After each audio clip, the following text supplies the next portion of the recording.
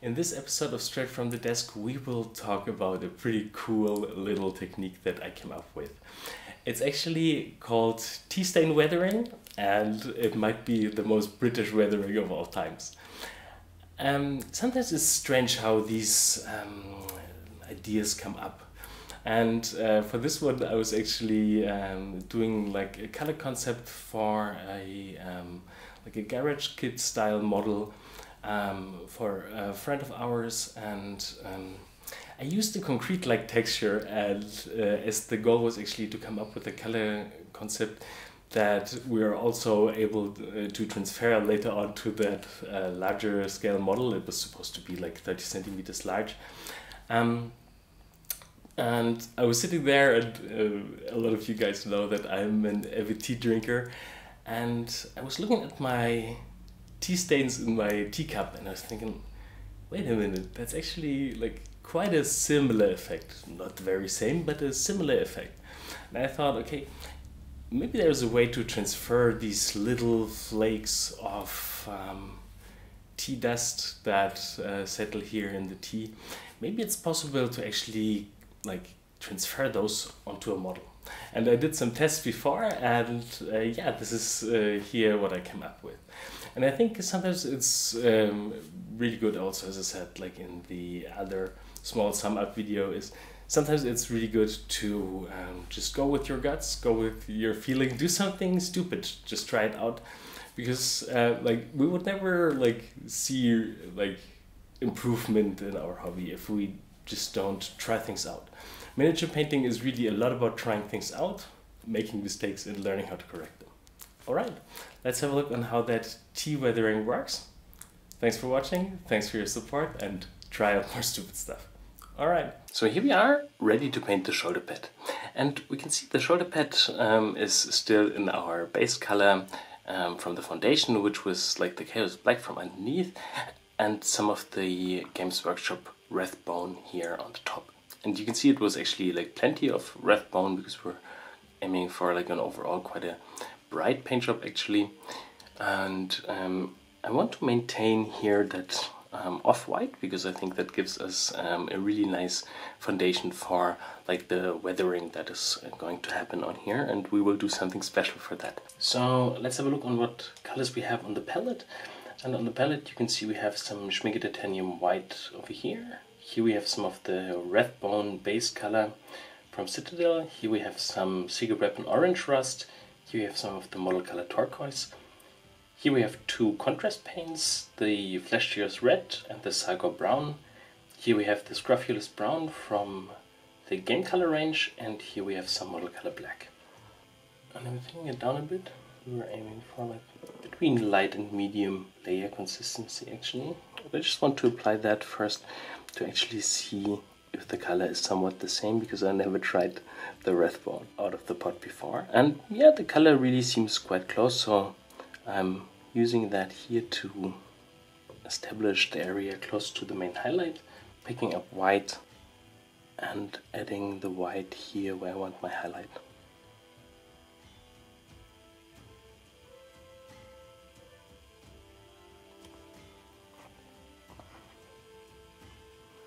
And I want that if we look at it here also from the front, that we can really nicely see that band of highlight here.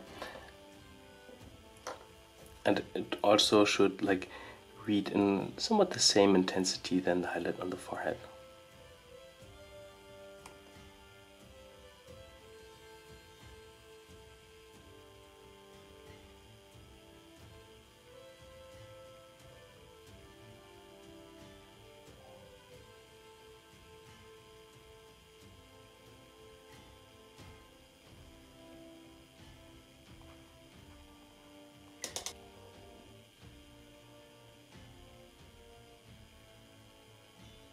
Continuing a bit here with a slightly thinner Rathbone in the brush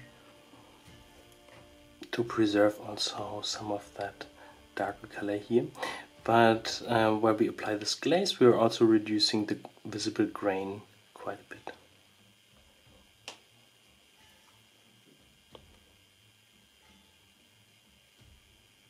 Going a bit more opaque here to where I want the highlight to be stronger visible.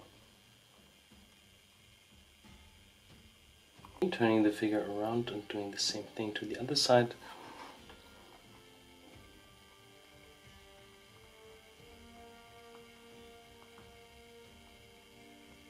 First establishing the wrath bone as like an opaque layer, and then going in there with some white.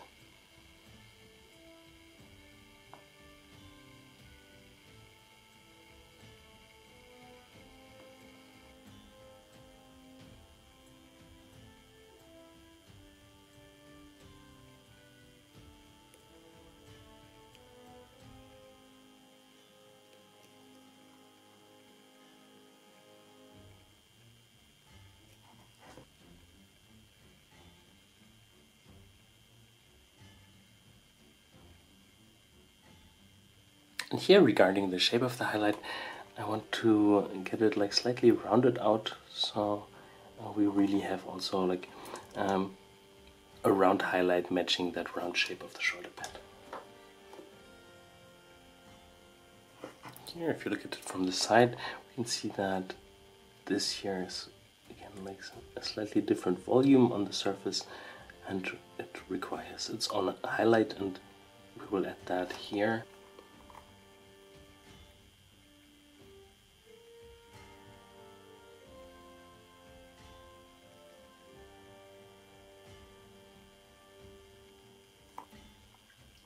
Okay, we will also mix like a slightly darker shade, and we're adding also a tiny bit of the black and also the orange rust.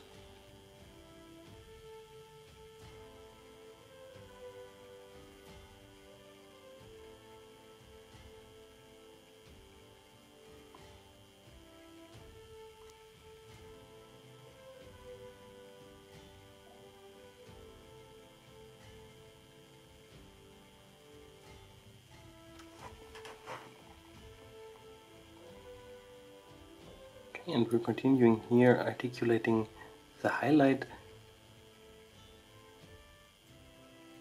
And you can see I'm also here aiming for still like a little bit of a round or rounded out highlight reflection.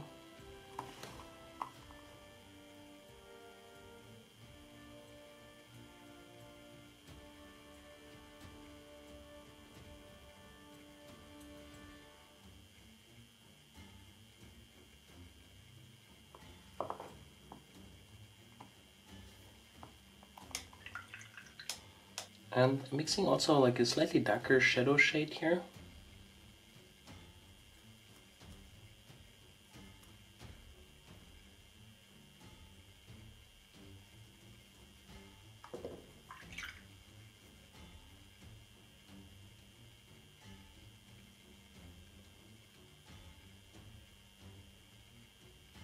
And you can see it's not only slightly darker, it's actually quite a bit darker. But I want to get that here on the surface to be able to also get like a darker core shadow that I can soft out just with water. Sometimes you just need like a slightly darker tone to really make that like work and that you see what you're doing there. So we'll also continue here.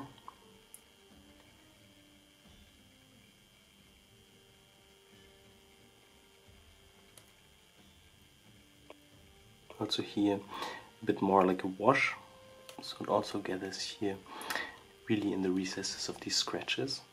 Now I'm just wet blending it here on the surface.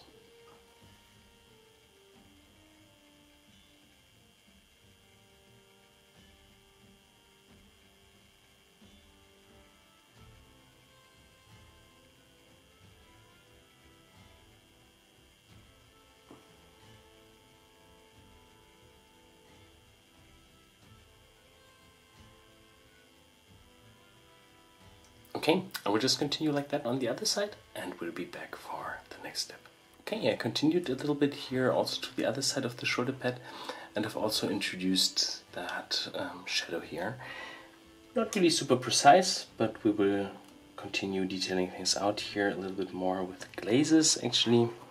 And here again you might think like, okay, if we're going to weather this here like strongly, why are we paying so much attention to get like a decent transition on the surface done before? And I think this is really like something quite important.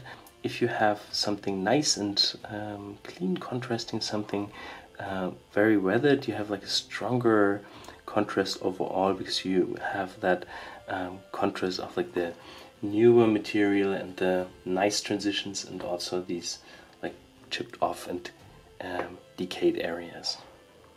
So we want to make sure that definitely also our highlights are strong enough here.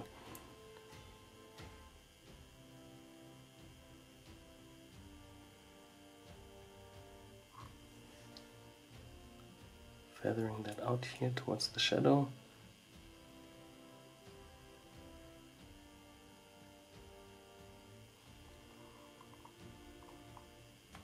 And you can see consistency-wise, working with something like between medium and light glaze tone consistency.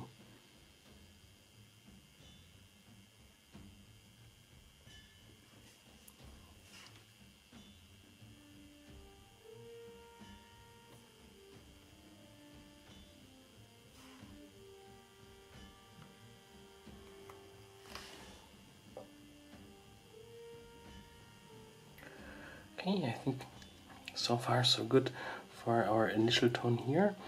We can do a little bit of glazings to here towards the shadow area.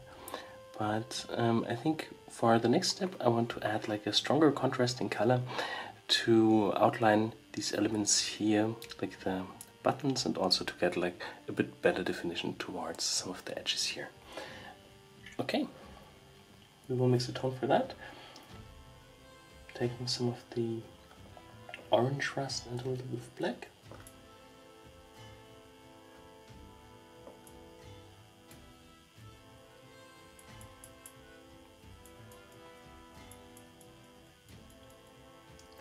And we're again working with opaque.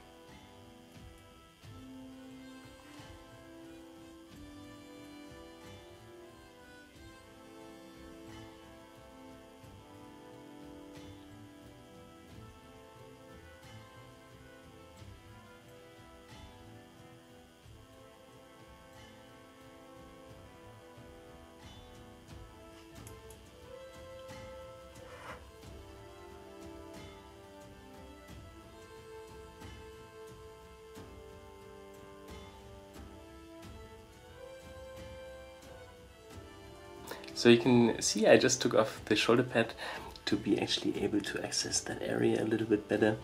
And I want to use like the same tone that I've used to outline the rivets, actually to get like a nice and strong separation here.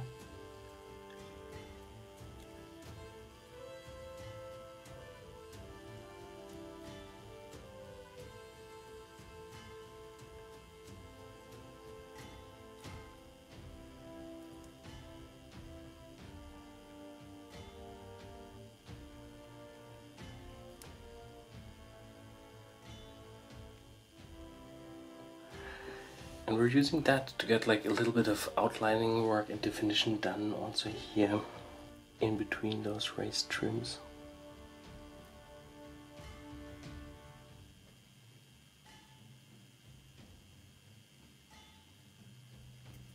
When I'm in a certain area, I'm also picking out some of these scratches, especially the deeper ones. But you can see there's really like a nice variation of deeper and fine scratches as well.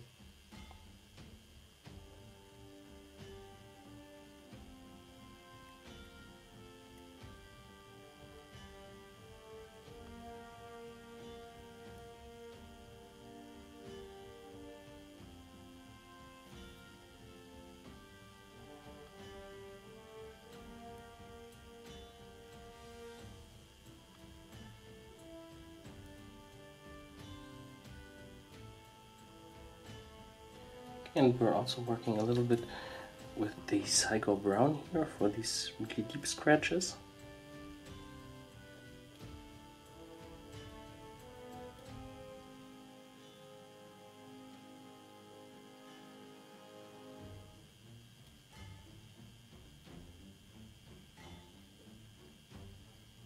also mixing like a highlight color here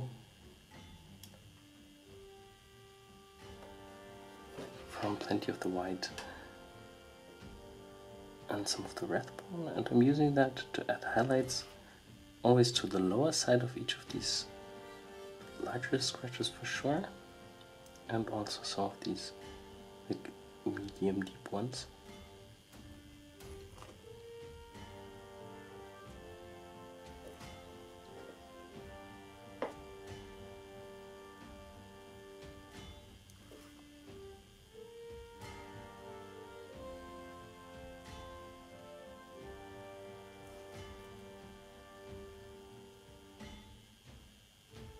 Alright, I'll just continue with those glazes here. We'll show some of that in a speed up, and we'll be back once that step is done. Okay?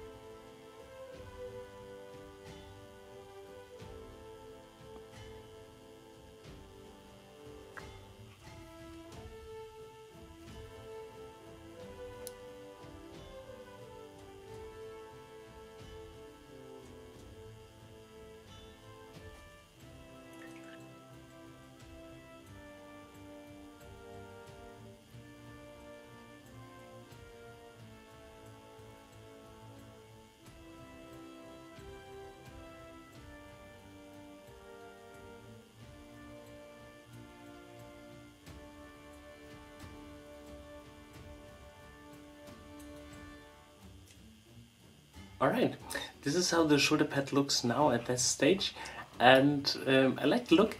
It's quite bright, but we want to take it off to do like something quite particular here for the weathering. And as I explained in the introduction here, we're going to do weathering with tea as the next step. And the shoulder pad here is quite ideal because it's a piece that we can still take off, and otherwise there would be definitely something to do before approaching the skin. We will just take this element off. Alright, if we have a look at the surface here of our cooled down black tea, we can see that we have these interesting chunks floating around, and this is exactly what we want to catch up here using the shoulder pad. And this is really like a daunting moment. But we will just take it here, dip it into the tea.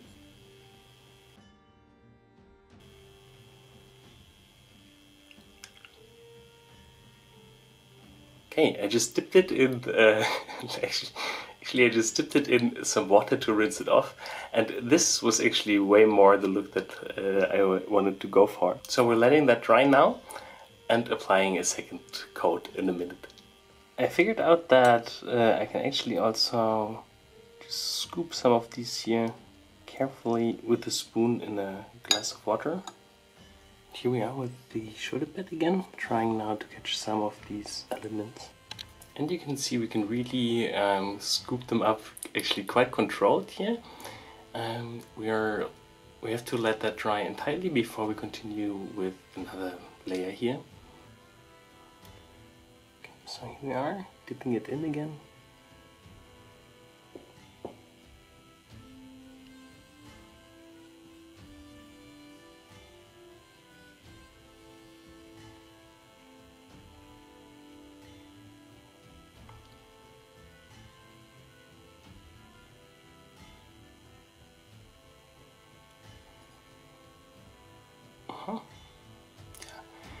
Okay, we're letting that dry again. Yeah, I think that is like really quite an astonishing result.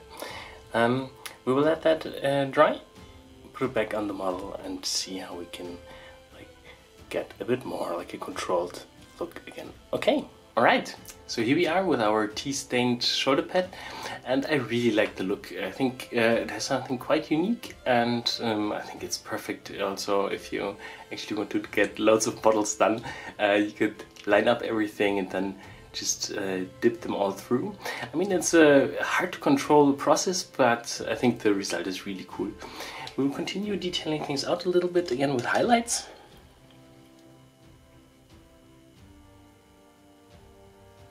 And I just want to pick out like a few edges here, not all of them.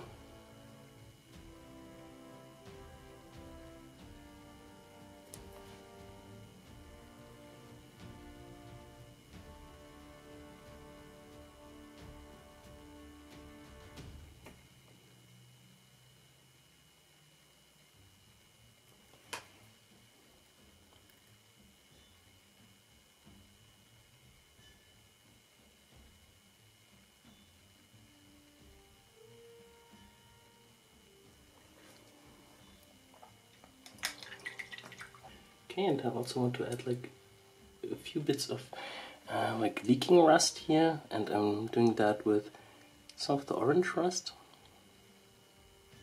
Add water in the back of the brush, just adding it here.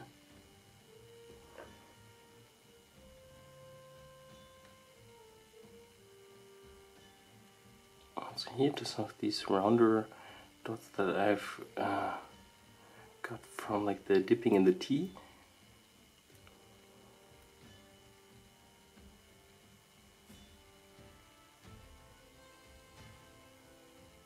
And I want they, especially the ones here to the top, really look like there are like indentations in the surface and damage in like the white material. So we're using those here, just with a bit of the orange brown.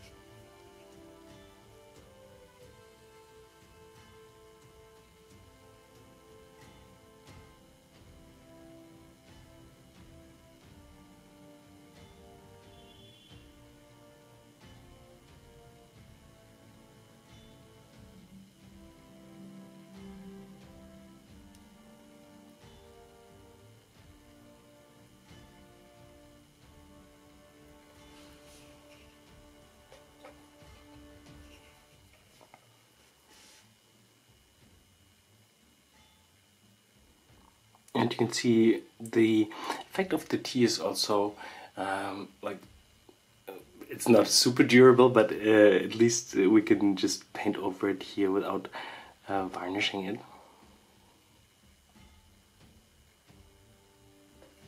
I think here for these like rivets or studs, I want to get like again a bit more of like a reflective look, but I want to stay in that tone, so I'm just going in here with a bit more of the orange first.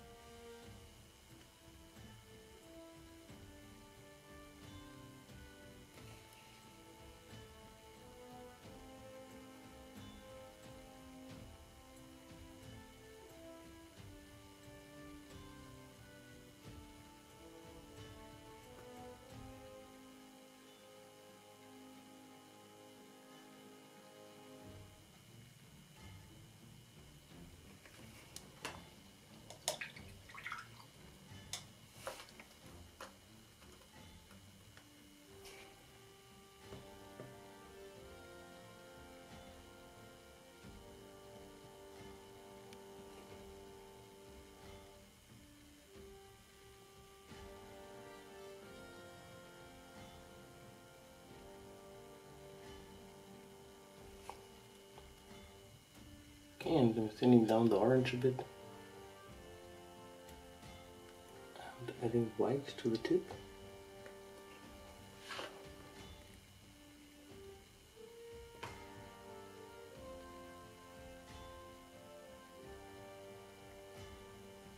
First dabbing off the white. Oh, too big.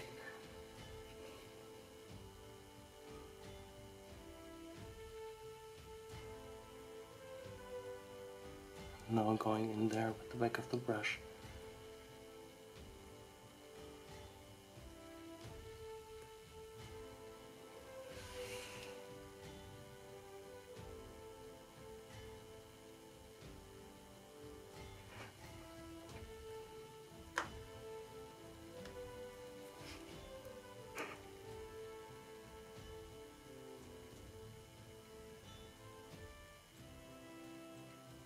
Picking up a bit more white to also add like a reflection here to that ring that is around the rivet.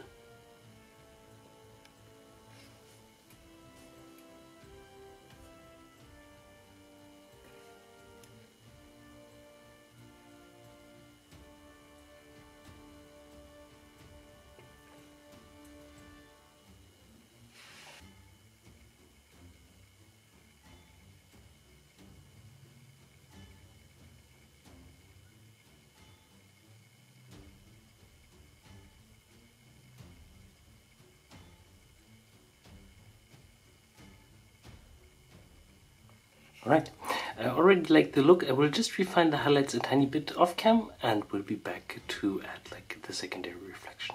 Okay, I've softened out the highlights and also added already here like that small line of a back reflection. And that is what we'll also do to the larger ones, mixing some of the orange rust here with white.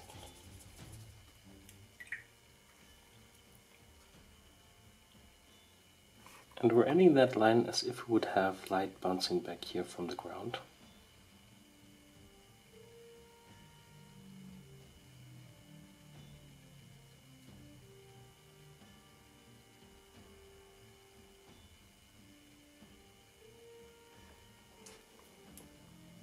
A bit more orange.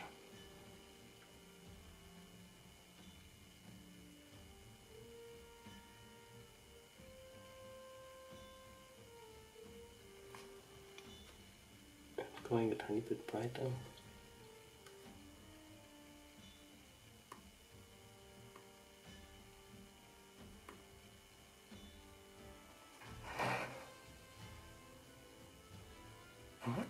And I want to add a bit of oxidation, and I will do that with some turquoise, some of the scrofulous brown to get it a bit more green,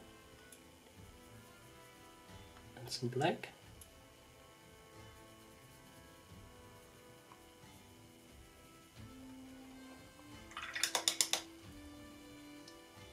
And we'll use that also again, first just on the tip.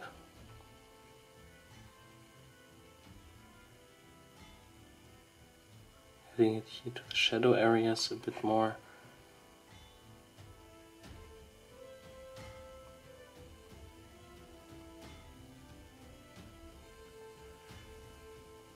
Okay, we're also adding a bit of white.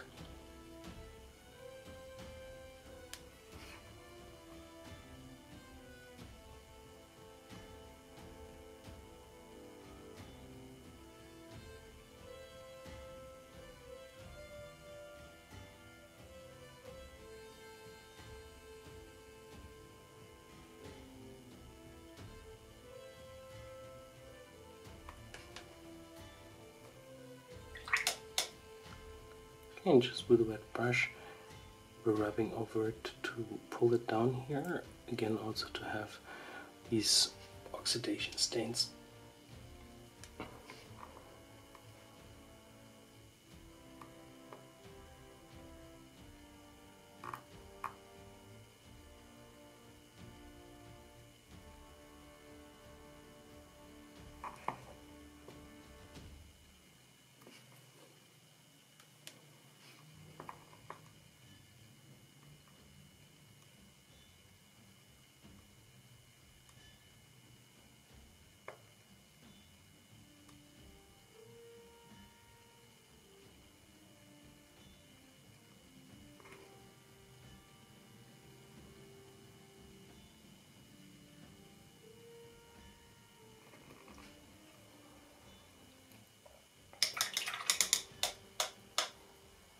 And I want to use a little bit of that tone, but really, really thin it down. So we're working with a very light glaze consistency. And I want to introduce that here, the shadow area, just to have like a slight color variation. And to also tie things here a little bit together.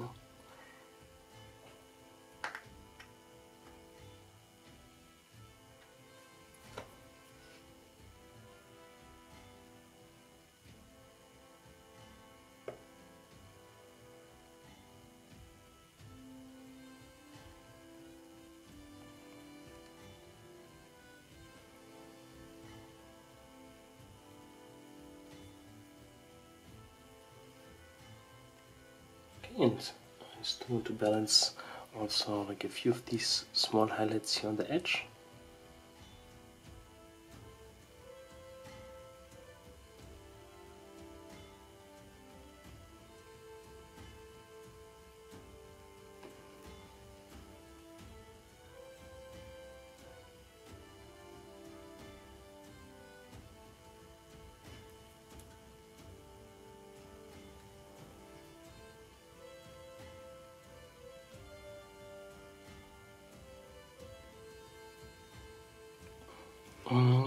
Here I think we can also just go ahead and paint this element here of the ring. I want to do that more in like a steel tone, and we'll mix like a very dark blue from the turquoise with some black.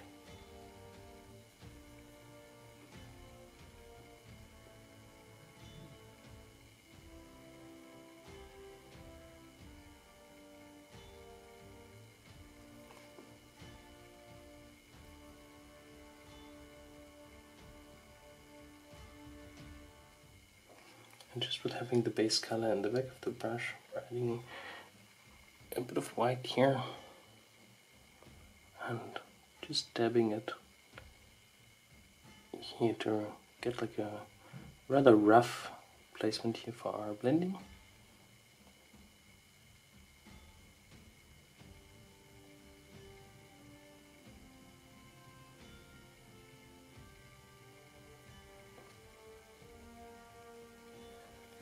Going back in there just with a bit of pure white.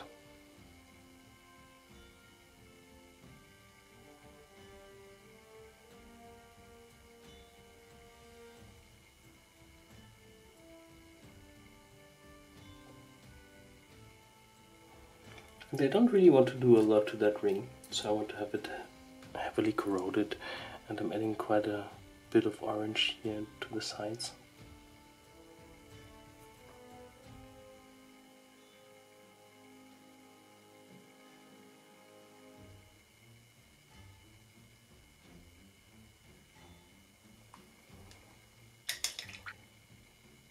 White and a bit of the Saigo brown here.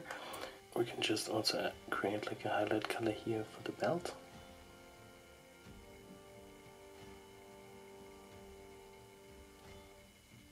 Also just stippling here on the surface to play a little bit with like the grain.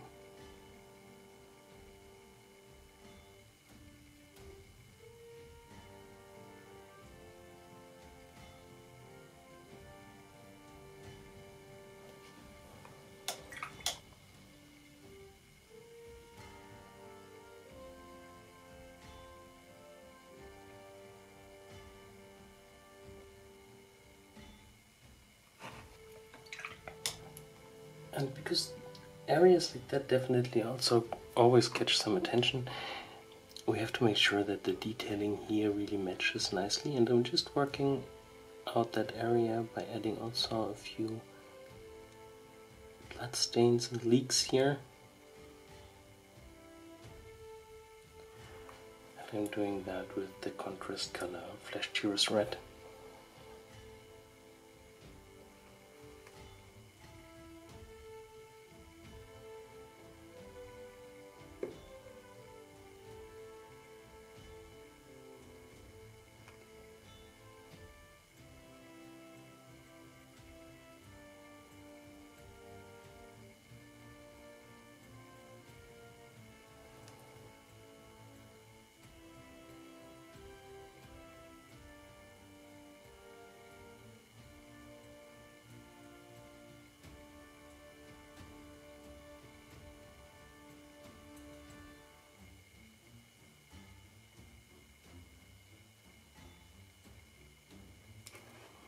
also adding a tiny bit of the red glaze in some areas.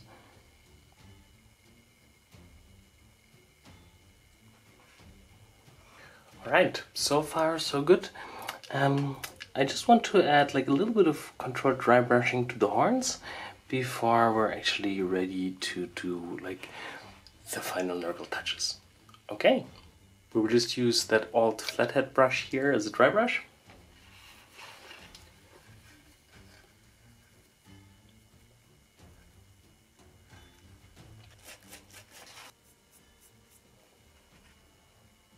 Adding a bit more white here.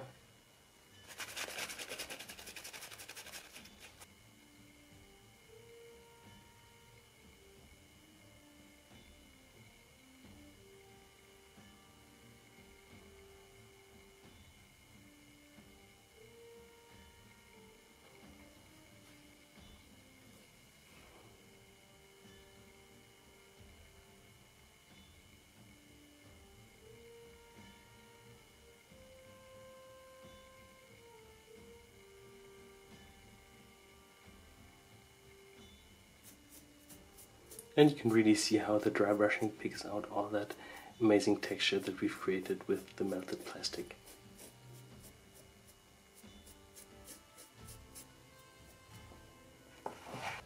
Alright, this concludes the chapter here for our Nurgle guy, and we see us for the final Nurgle touches.